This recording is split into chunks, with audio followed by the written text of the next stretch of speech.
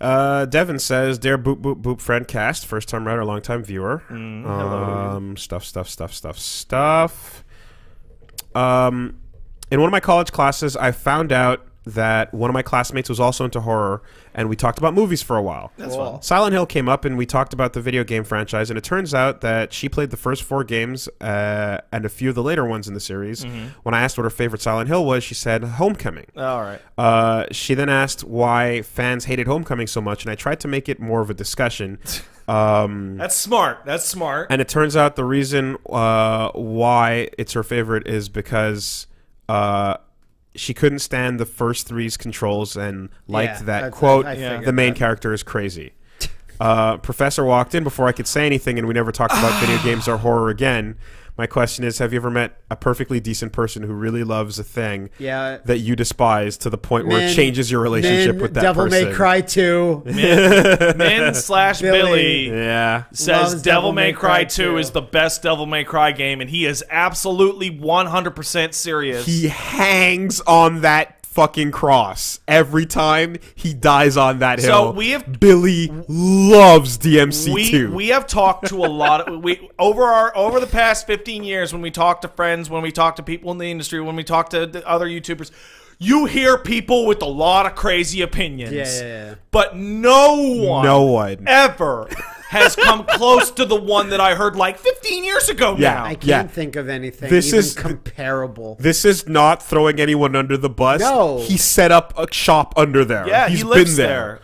It's his home. favorite Devil May Cry game, and you will not convince him otherwise. And we can throw him a bit under the bus a little bit, where we go, not only does he love Devil May Cry 2, but he's like, I don't like how jokey and lame Dante became in Devil May Cry 3. No, you want to really fucking go there? When he finished editing up the fucking Parasite Eve 2 playthrough, and I really appreciate that. He did a great job. He messages us in the editor's channel. He's like, hey guys, you're going to play 3? It's the best one. How about Third Birthday? Third Birthday's really good. You guys should really play Third Birthday. Dude, that is the one. That is the absolute one. Is he just running like the longest con? No. He's never cracked. He's never cracked. Because if so, he's the strongest person that's ever existed. There's no win at that. There's no winning. He's not going to go, aha, gotcha. Maybe on my fucking deathbed. That doesn't do anything to me. I'll be frustrated. Sure. John from Boston. Hey, Boston, John. Hey, Boston, man. Agents of Hey most best friends. Agents of Mayhem is on sale on PSN for $7.49. Not worth it. 9 months after release, or you can get the deluxe edition for 50 cents more with every piece of DLC. That's weird. What is the fastest price drop you've ever seen? Fastest price drop I've ever seen. Good question. There's something. I remember Tomb Raider was like, it's not the fastest, but I remember within it might have been Radical Heights. I remember within from free to no. I remember Radical Heights again. I remember Tomb Raider, the new Tomb Raider dropped like $20 within like a couple weeks. What's the timeline? It was crazy fast. What's the timeline on Battleborn? Because new Tomb Raider, they hung around for like a year. New Tomb Raider, are you sure it wasn't just promotion? No, the price got dropped to like $40 within like 2 weeks. I don't know. That doesn't sound right. Like it could have, but I don't know.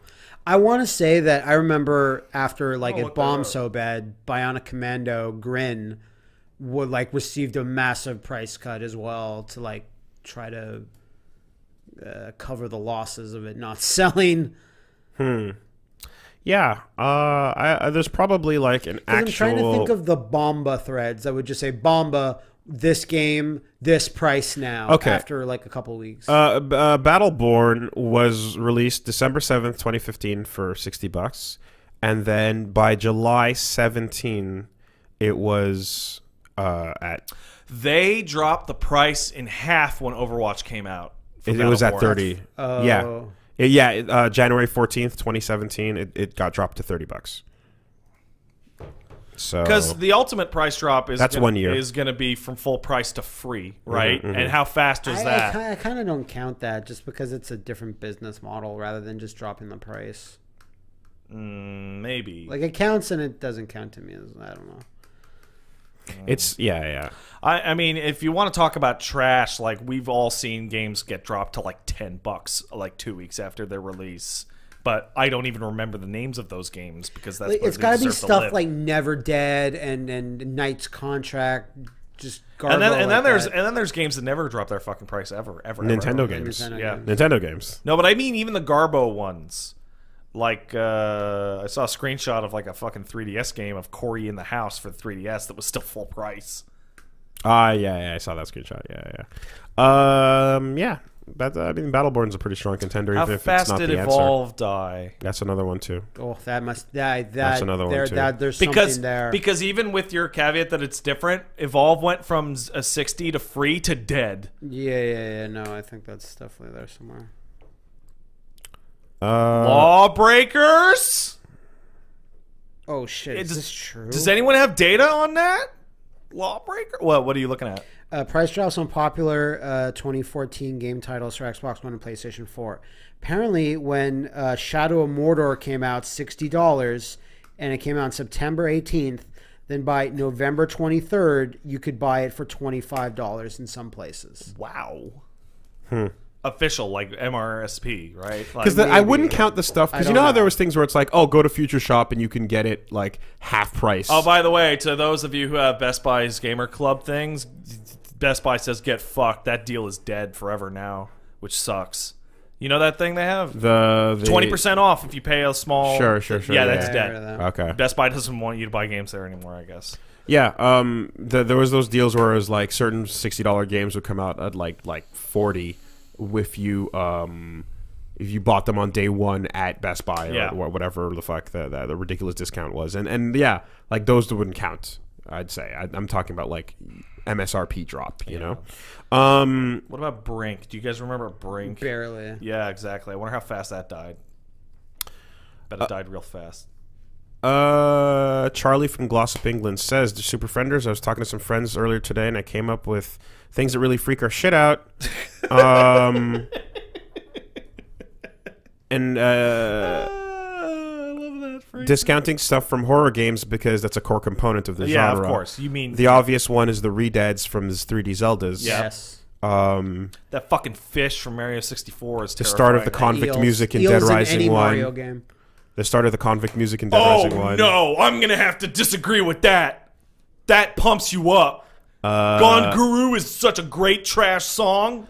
Yeah, the question is basically getting at what's the most bone-chilling like sound or music or stuff in a non-horror game. I'm gonna go with that fish from Mario 64. That fish is strong, but that's music sound. Music sound.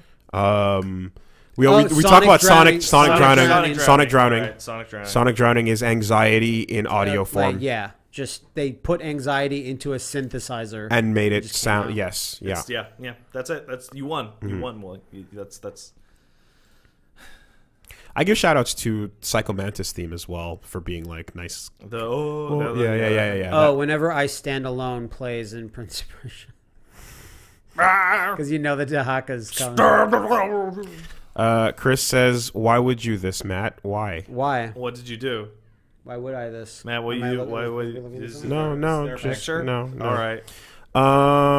Jake from State Farm. What are your best favorite death animations? Leon, but it's not the animation; it's the noise.